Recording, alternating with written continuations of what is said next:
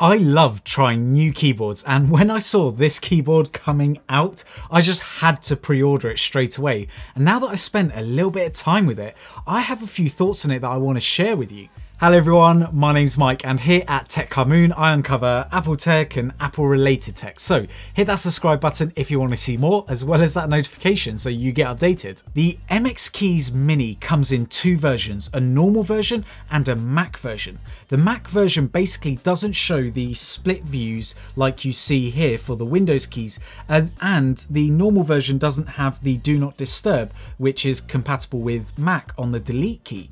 Also, the FN and Control keys are also the other way around on the Apple version, like it is on the Apple keyboards, but everything else is identical. So if you plan on using this keyboard with a Windows computer now or at some point into the future, then definitely get the normal version like the one I have here. The design is very modern and simple. It's pretty heavy for a small keyboard, weighing in at 506 grams. I think it's actually mainly due to this sort of heavy stand section, as I think it stores the large battery. The whole keyboard is held together by this metal plate and it looks and feels nice. There is a little bit of flex, as you can probably see, but this is pretty much the norm with these thin and light keyboards, but it doesn't really affect the typing feel. The MX Keys Mini comes in a silver color, which I have here, which I really like, but also comes in graphite and rose, but this is only available in the normal version, not on the Mac version. The rest of the construction is plastic, like the stand itself as well as the bottom of the keyboard. Now this does have 5 rubber feet, which does a really good job at keeping it in place on a desk. The keycaps and switches are really nice. I like the shape of the keycaps and I got used to them pretty much instantly. They have this square design with this circular indentation within the center of the keycaps, which does help with typing and knowing where the keys are. It does have this matte coating, which feels like it's going to be long wearing, but obviously I can't say for certain as I've only had it for a short while. If it's anything like the full size MX keys, then you should be in safe hands. The backlight is probably the main reason you're going to be looking at this keyboard, as we know that the Apple Magic Keyboard isn't backlit, and I mean, who doesn't want some kind of backlighting on their keyboard? It's adjustable too, but it also has this cool feature whereby when you place your hands near the keys of the keyboard, the backlight automatically turns on, and then when your hands are away from the keys for more than around sort of 3 or 4 seconds, the backlight dims, which helps to save on battery life, which I'll get into later. Here's a quick type test.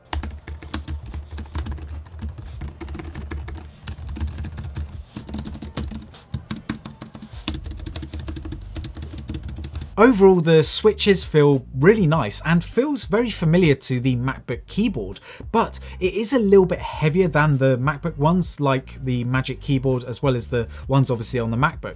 It also has a slightly longer travel, which can feel nice for some, and I do prefer it, but some do prefer the shorter travel from the Magic Keyboard. Now, the reason I keep saying Apple Magic Keyboard and the MacBook keyboard is because I know a lot of my audience will be looking at this keyboard to get a similar feel to that, or to potentially upgrade from the Apple Magic keyboards from yesteryear. Now, I'm not going to get into the marketing BS that Logitech says about these switches, but basically they are a scissor type switch with a low profile brown feel to them. They're not obviously mechanical, but they have that sort of feeling. I personally didn't like the weight of the switches, as they did feel a little bit fatiguing typing for more than an hour or two. For heavier typers, it might not be too much of an issue.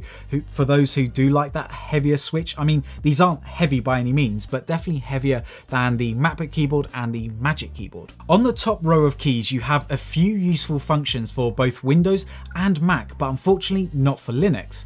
This gives you quick access to dictation, emojis, screenshots, and media functions. Now, you need to make sure that you download the Logitech Options software to make use of these functions properly.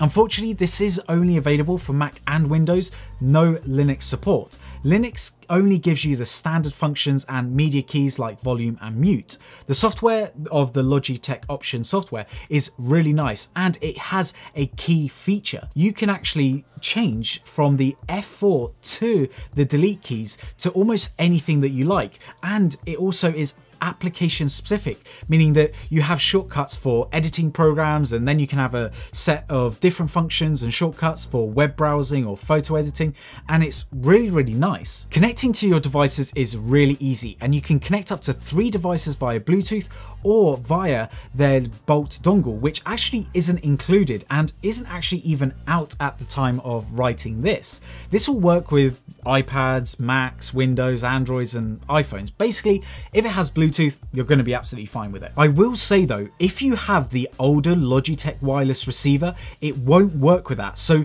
you will have to buy the new Bolt wireless receiver. This will cost you an extra £11, but I would recommend you get this because you do get a slightly better connection when using it with M1 Max, and it does seem that M1 Max do have a Bluetooth issue.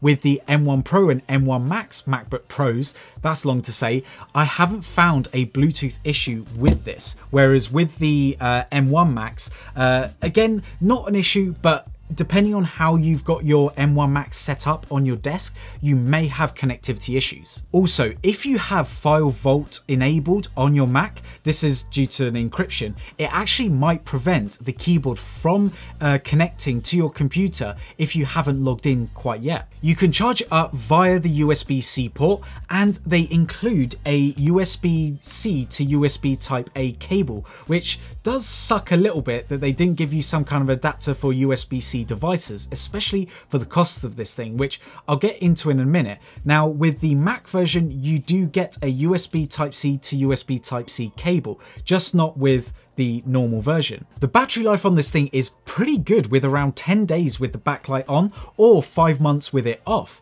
I of course haven't tried the backlight off battery test, but the 10 days battery life does seem pretty accurate to me. Now let's get on to price, because this kind of stung me a little bit. I basically paid just under £100 for it, and I think that this is just a little bit too much for this keyboard. Not because it's not a good keyboard. In fact, I think it's a great keyboard for almost anyone, and I think that you'll get on well with it. It's just a little bit odd that it's the same price as the bigger, older brother of it. If this was 10 or 20 bucks cheaper, then this keyboard would make sense. I would actually choose this keyboard over the Apple Magic Keyboard, which does cost £149, but that one does have the Touch ID button, which only works with the M1 Max and M1 Pro Max, and M1 Max. Oh dear, Apple, come on, change that.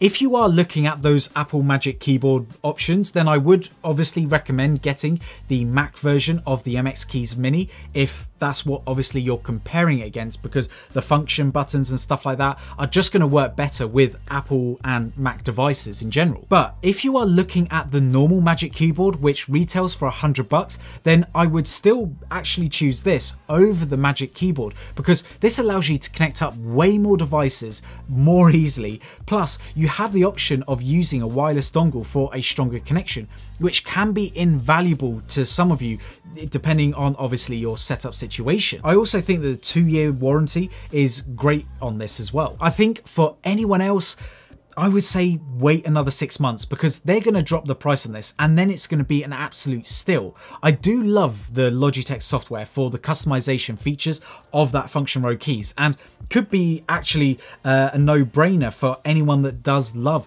customization, because honestly that function with this keyboard was invaluable to me. Don't get me wrong, I do love my mechanical keyboards, and obviously this cannot compare, but this is a really nice keyboard that you can easily travel with, that you can use on your desk, and you can even use it on your lap. It's honestly such a nice keyboard to use. For me, it's not quite enough to replace a mechanical keyboard, but obviously this isn't meant to. This is a nice easy keyboard that can connect up with pretty much anything, has the right functions, and has that software capability. If you want to pick one up, I will leave an affiliated link down in the description below, which does help me out at no extra cost to you. But that's it from me today. Make sure that you give this video a like, and also don't forget to hit that subscribe button and notification bell so you can watch more videos coming from me. But if you want to watch more videos from me right now, you guys know what to do. There's 2 videos right over here. Go ahead, click on it. You're gonna absolutely love it. Go on, I'll wait. Anyway, look after yourselves, and I'll see you in the next one. Bye.